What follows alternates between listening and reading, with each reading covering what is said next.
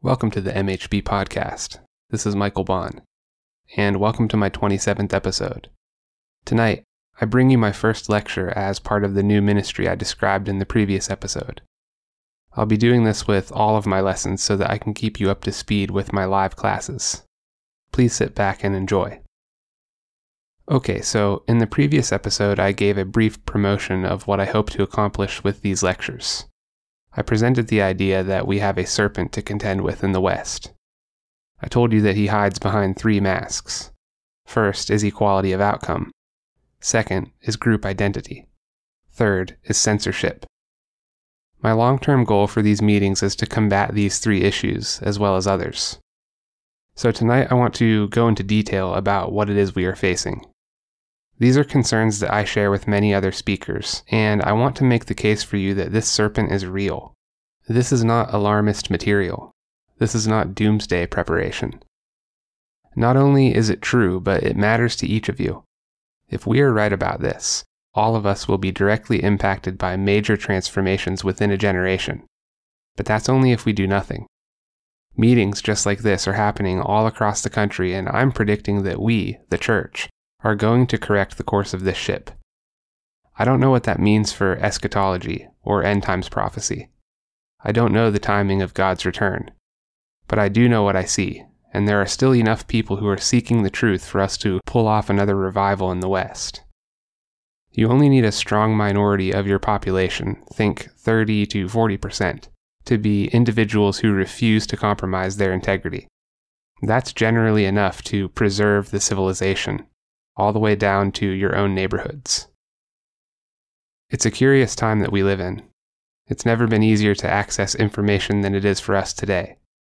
Yet in some ways, we've never been further from the truth, both inside of the church and outside of the church. 4 years ago, I had my heart set on destruction. I wanted it. God stood in that path the same way he did for Balaam and his donkey when Balaam sought to curse Israel in the book of Numbers. God put up his hand to stop me. Then everything I thought I knew came crashing down. I've been on this journey ever since. I've worked tirelessly to get at the truth. And after all this time, after many hours of mulling over philosophy, after listening to hundreds of attacks on God's very existence, the truth remains standing. And that truth is Jesus. He is both the foundation and the summit of every discipline. He is there waiting for us at the limits of every domain of discovery. As Christians, we can charge forward and take heart because he is everywhere. Why am I telling you this? Because things around us are changing. You all know about the toxicity that characterizes our politics in the West. You all know about the political and societal issues that hit you in your own home. Are you going to be able to make ends meet? Are your children safe when they go to school? You will have your opportunities to effect change for these issues when you vote. I'm here to talk about a problem that cannot be solved by the politicians. I'm here to address a need that blossoms into the worst tragedies the world has ever witnessed. My problem is a serpent that sneaks into our communities and into our homes. My problem is not political, it is theological. It is an attack on God himself and on the divinity that is inside of you that makes you a child of God. In order to properly understand this problem, we need to look at where we've seen it before. The 20th century was scarred by wars which killed more people than the previous 19 centuries combined. I can speak for my generation. We were educated every year on the terrors of the Holocaust and the Nazi regime, but we learned nearly nothing about the Soviet Union and the death toll of Marxist ideology.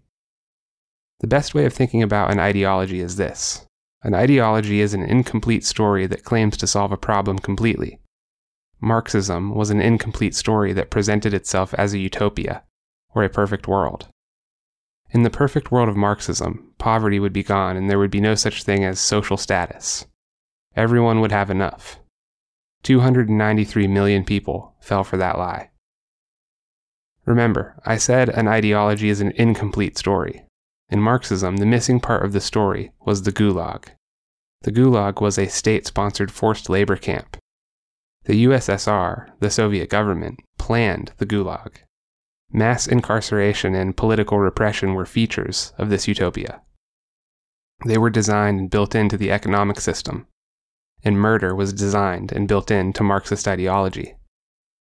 I need to tell you about the kulaks. A kulak was a farmer who was able to raise more crops and have more livestock than his neighbors. The Soviet government labeled these farmers as oppressors and demanded that they be slaughtered by their own fellow countrymen. And the countrymen did it. The Jewish-Russian journalist Vasily Grossman made this report. The activists who helped the state political directorate, the secret police, with arrests and deportations, were all people who knew one another well and knew their victims. But in carrying out this task, they became dazed, stupefied.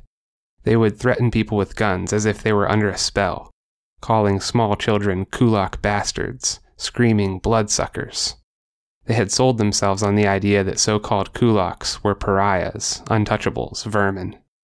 They would not sit down at a parasite's table. The kulak child was loathsome. The young kulak girl was lower than a louse. These were common people raiding their neighbors' houses, raping their wives and murdering their children, in rural areas just like our own. All of this happened because when individuals were offered the choice between power and principle, they chose power, each one of them.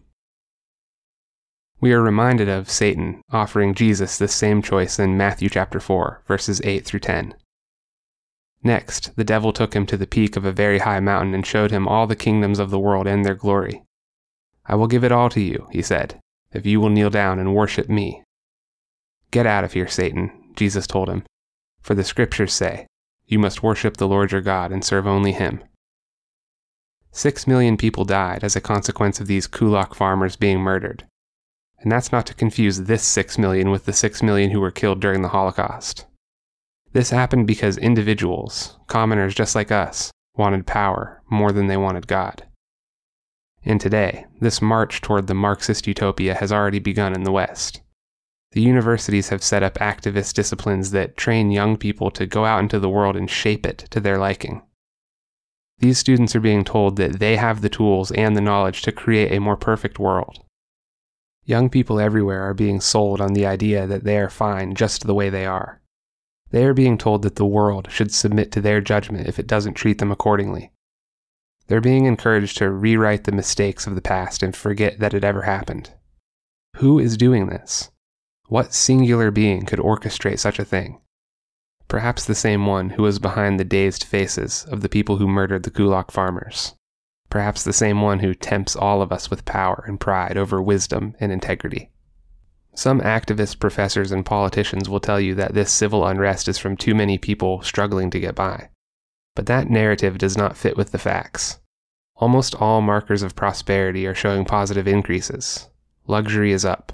Theaters of war are relatively stable. Pollution and crime are down. Diseases are being controlled and eradicated. Technological advancement has never been better. But the markers of human mental wellness have gone in the opposite direction. Polarized and poisonous politics, an opiate crisis, increased diagnosis of depression and anxiety, widening participation in mob mentality. Did you see the Burning Man festival in the Nevada desert last month? 70,000 people gathered in the desert to light a giant wooden man on fire and have an orgy.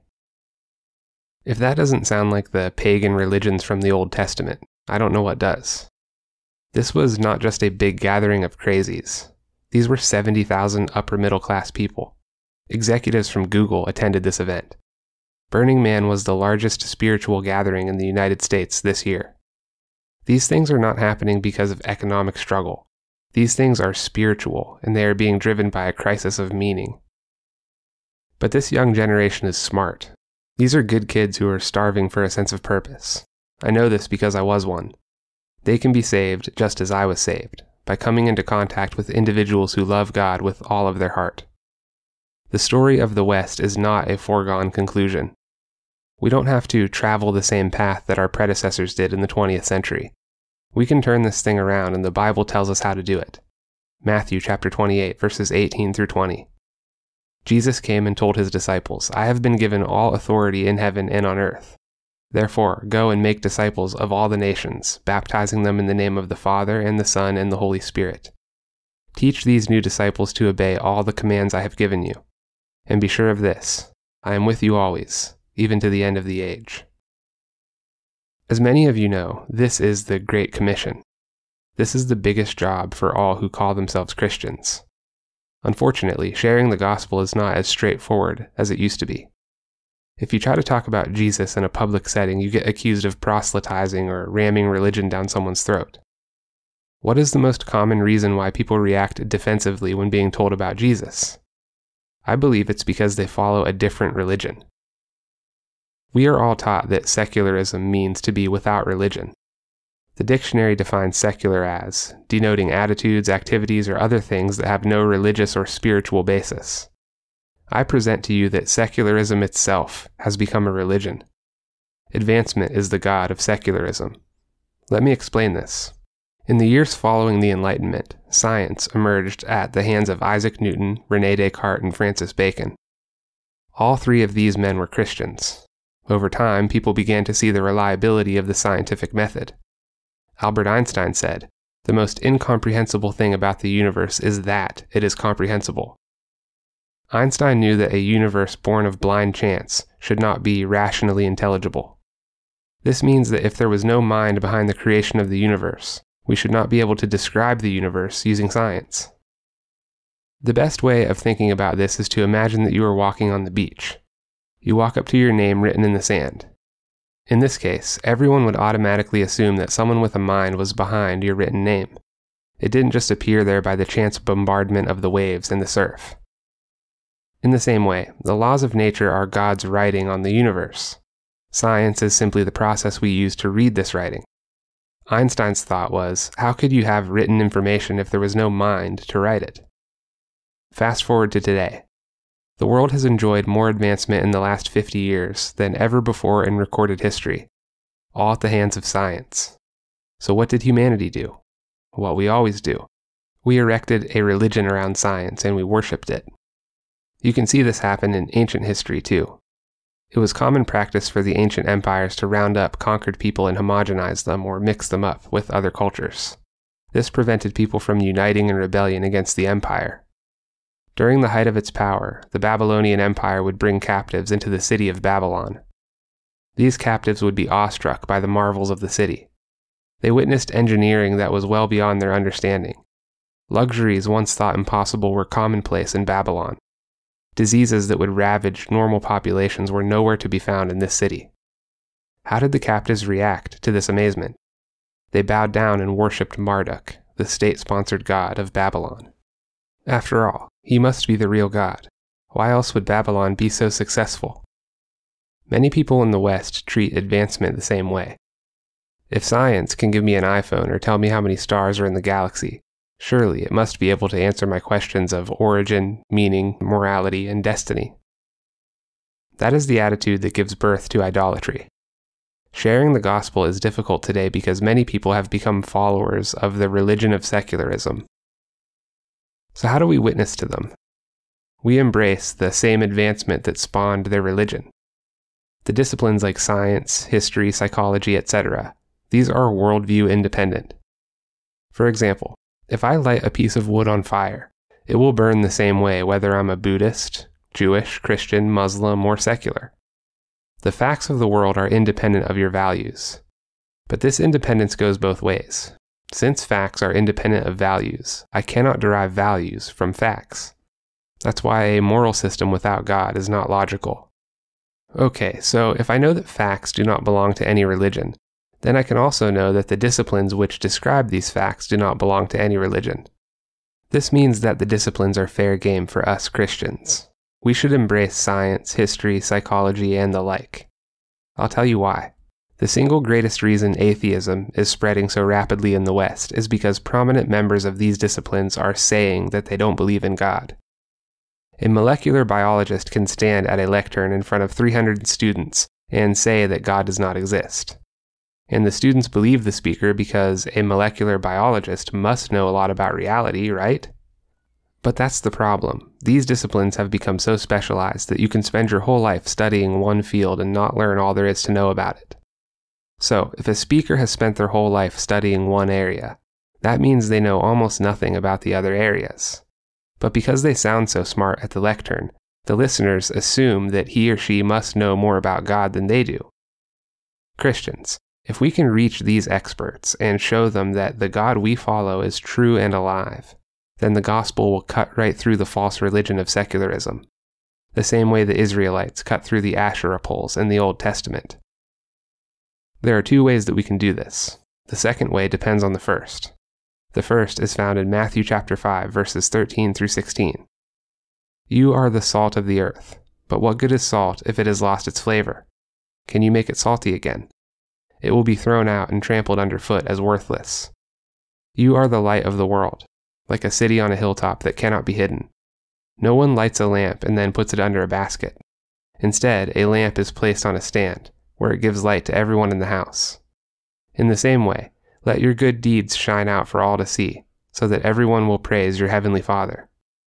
Your character is the most important part of who you are as a Christian. Being a good person is something everyone can do regardless of intellect or talent. Remaining a good person when everything around you has turned bad is how you become the salt and the light of the world. The people you witness to may never learn the 5 philosophical proofs for the existence of God, but they will never forget a Christian whose character preserved what was good and whose light guided the world. And you can do that without ever saying a word to anyone. But let's say that somebody sees your sense of joy and peace and wants to know who you get it from. This is where step 2 comes in. 1 Peter chapter 3, verses 13 through 15. Now, who will want to harm you if you are eager to do good? But even if you suffer for doing what is right, God will reward you for it. So don't worry or be afraid of their threats. Instead, you must worship Christ as Lord of your life. And if someone asks you about your Christian hope, always be ready to explain it. This is where effective conversation comes in. As Christians, we must master the art of having discussions with people whom we disagree with. When a believer approaches a non-believer, by definition they are starting from a place of disagreement. What a witness for Christ when the Christian is the one who can reach across the aisle and promote freedom of thought. There are tools that we can develop to do this. There are also very strong reasons for believing what we believe. Classic thinkers like Aristotle, Ignatius, Thomas Aquinas, and Leibniz have all mapped out reasons for God's existence. There is a wealth of knowledge running through history that points straight to Jesus Christ. I believe in the West. I believe in this generation, and I believe in the body of Christ. I've given these talks in other places where listeners have felt as if they could not connect with these big issues. I want to warn you against that mode of thinking. That's called tragedy of the commons.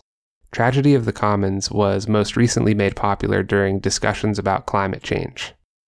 Scientists found that individuals were not motivated to recycle because they didn't think that anyone else would recycle. So what difference could they make on their own? Tragedy of the commons is when you feel as if you are just one person and you can't make a large-scale difference since no one else is changing. But the tragedy occurs when everyone else is thinking that too. So what should we do about it? I believe when we gather together to sharpen each other and to explore the space between us and God, Jesus is right here with us. Let's have the courage to confront all types of discussion, and the good faith that the truth will stand. I want us to examine the issues from the highest levels of society to the smallest difficulties here at home. All of this is connected. What you do in your daily life is going to change the world, and what happens in the world is going to change your daily life. Status quo is an illusion. That means there is no staying in one place. When we do nothing, we become locked in a constant and gradual backslide. This rule applies to your personal life as well as to the community. The broken parts inside each one of us desire to hide from God. Our only chance is to have faith and to pick up our crosses or pick up our suffering and follow Him. I want us to leave each of these meetings with new and improved tools to spread the gospel and be salt and light to the world. Jesus said, "I am the way, the truth, and the life. No one can come to the Father except through me. If you had really known me, you would know who my Father is. From now on, you do know Him and have seen Him." The way to protecting the future runs through the individual. The truth is that the individual is the only one who can prevent evil from rising again. The life is the joy and the peace that you will have when you know that you stood on principle in the moment that you were offered power. If you find this content valuable, feel free to share it and to use it in your own studies. If you'd like to support this podcast, you can do so at www.patreon.com/Michael H. Bond. There is a link in the description. Your generosity goes a long way to promoting the growth of this enterprise and the cause of free speech. Thank you all for joining me this evening, and I will see you in the next episode.